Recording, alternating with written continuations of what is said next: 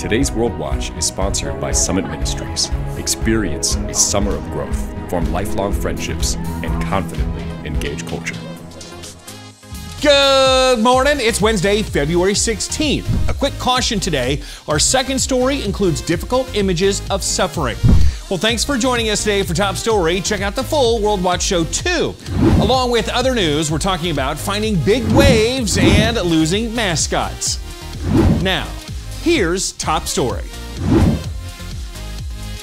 For 3 consecutive years, countries on the Horn of Africa have been plagued by little to no rain, resulting in the driest conditions since 1981.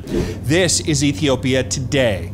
Dust swirls across dry, cracked land. Streams are dried up, and livestock need help standing, if they're still alive. A severe drought affecting up to 13 million people.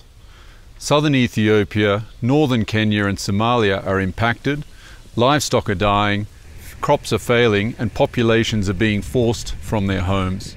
It's not expected to get better anytime soon. Forecasts show below average rainfall persisting in the coming months, and conflict is making matters worse. Fighting broke out in Ethiopia's northern Tigray region more than a year ago. It's since spilled into other parts of the country. Hunger is the most immediate and visible impact of the compounding crisis.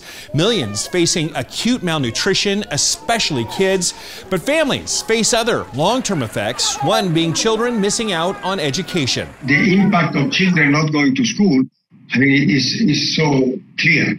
We lose generations. Generations of educated future citizens. Aid groups worry that if water, food, and other assistance isn't delivered to the region soon, the world could witness a humanitarian catastrophe. Take a moment to like and subscribe to our channel, then make sure to check out the full site at worldwatch.news. You'll be able to try out that show free for a month. Thanks for watching, everybody. I'm the Big Bash. Remember, whatever the news, the purpose of the Lord will stand.